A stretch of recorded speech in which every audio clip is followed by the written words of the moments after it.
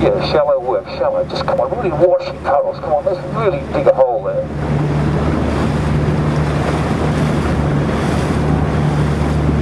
That's the way, brace your wrists. Just keep your wrists down on the handle, yeah.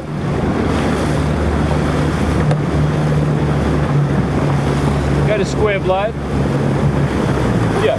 So, hey Chris, have a look here. So lock the wrist down on top of the handle. So the wrist, when you sort of get it up, it sort of gets a little bit, you know. Yeah. Lock it down. Keep the wrist a little flatter. Keep the blade square. Right. Right. Square blade. Square. Yeah.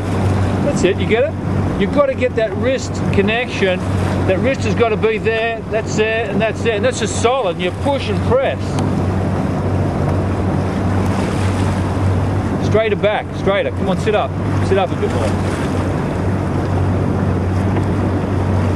Yeah, just straight arms, straight, just a crack. And you really feel like you can add some. So do another 10 full pressure with that wrist position. Yeah, you feel it in your biceps and your elbows that they just crack and you stay suspended. Right, that's a little better. But hold on to that grip, hold on to the handle.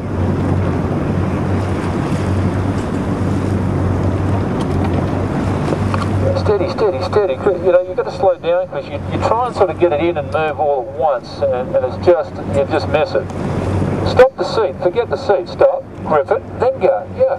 You can't jump off the stretcher unless you've got a bit of weight on the handle. You understand that? You've got to sit there, grip it. And it's going to feel a bit weird. It's going to feel like you're stopping the seat. Put it in, and jump and press back. Now do 10 power strokes, 10 big ones. Jump and open up. I want you to launch back into Donnie's lap. So get that head and chest and shoulder going back to the bow. Come on, kick that stretcher to death and jump off it and get the chest moving.